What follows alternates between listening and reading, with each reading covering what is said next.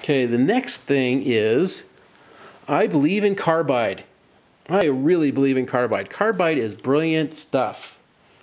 Let's see here. Yeah. So this right here is 15 millimeter hardened shaft. This gets used in 3D printers. It gets used in a lot of CNC type machines.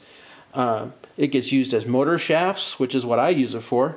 It gets used for all kind of stuff. It's very rigid. It's very hard, and you can use high-speed steel to drill it or cut it, but good luck having your high-speed steel last very long. So a lot of your milling tools are either HSS or they're Carbide.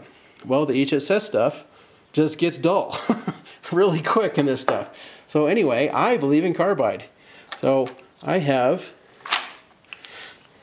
a variety of Carbide end mills in different sizes. I even have a really big one. But yeah, Carbide is the bomb because that stuff will cut anything. Yeah, if you look in here, I have a bunch of Carbide drills. I have a bunch of Carbide end mills. I have Carbide cutters that will make recessed holes. Yeah, so I have Carbide centering tools. Yeah, there's a variety of different Carbide end mills. And if you get like on eBay, if you don't want to spend money for brand new stuff, because you don't have to, you can get on eBay, and there's invariably 60 people out there that are selling Carbide end mills as part of somebody's old shop setup. So you'll get a lot of like 15 end mills that are of various age and manufacture and things like that. And other than these new ones like this, because little sizes, they tend to break a lot easier than bigger ones. So all these bigger ones, I have bought these as a lot of 6 end mills, and you just get whatever you get. But you also pay pennies on the dollar for Carbide mills. But I have so far, I don't know where it is right now. In one of those lots, I got a mill that was about like that size. So this is like a $90 mill. I mean, it was expensive, but if you look at it, cutters are absolutely perfect. There's no wear on this thing at all.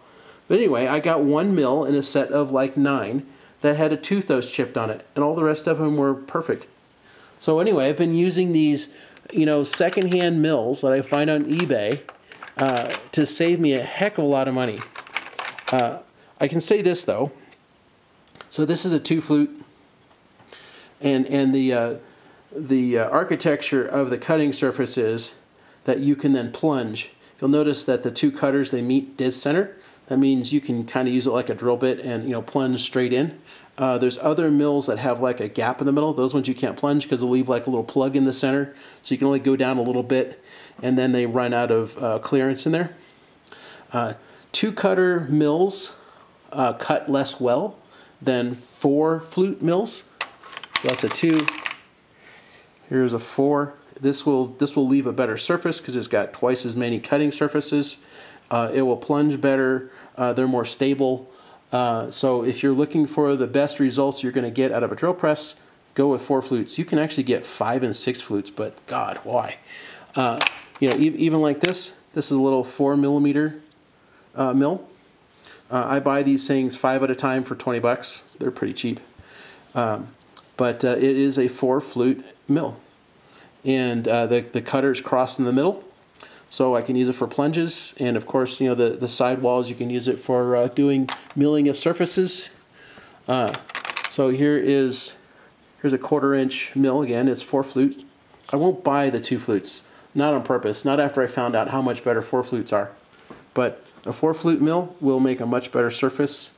It does a better job. You get more cutting surfaces. And considering how you're doing this with a drill press, you don't have the RPMs needed to be able to do the kind of cuts with a 2 flute and get the same results. Because you need to spin the 2 flute much faster to get the same result as you do a 4 flute. Twice as fast, in fact. So, yeah, the 4 flutes makes your cuts better, which you can't get the high-speed cuts out of your drill press anyway. Because like mine only goes up to 3,100 RPM, And depending on the material you're cutting, you want to change your RPM to get the best results. And 4 flutes makes that a bit easier. So this is a great thing to have. Carbide mills. Jeez. I somewheres have a high-speed steel mill. And the thing is dull as fuck. When carbide is done, it's really done. Probably you're going to shatter it before you dull it. But nevertheless, where is that one? Here it is. So I have a carbide mill, 1/4 inch. This is like the first mill I ever bought. So here it is. It has never shattered. This is like the post-apocalypse mill that in 3,000 years will still be good. I mean, I have used the ass end out of this thing to the point that when I got it, it was sharp. And now all the flutes are dull. But yet it has never shattered, never broken on me. I would love to know what this thing's made out of, because it's made out of unobtainium, I'm sure. But the carbide this thing has been made out of is super reliable, solid, never gives me any trouble. And this was back when I had no fucking clue what the hell I was doing and just, screwing around. But this mill has survived me, which is saying a hell of a lot. But yeah, I keep it because it's still good for some things, like the sidewall, the side cutters on the thing are still good, but the corners are all rounded over. The cutting edges on the face are, well, they're dull. They're dull. I have used the ass end out of that mill, but carbide will last you ridiculous amounts of time, no matter what you're cutting. I can't even imagine why I'd ever want to use high-speed steel. Not after I discovered how much better carbide was. Just don't jam it into stuff so it shatters, because it will break.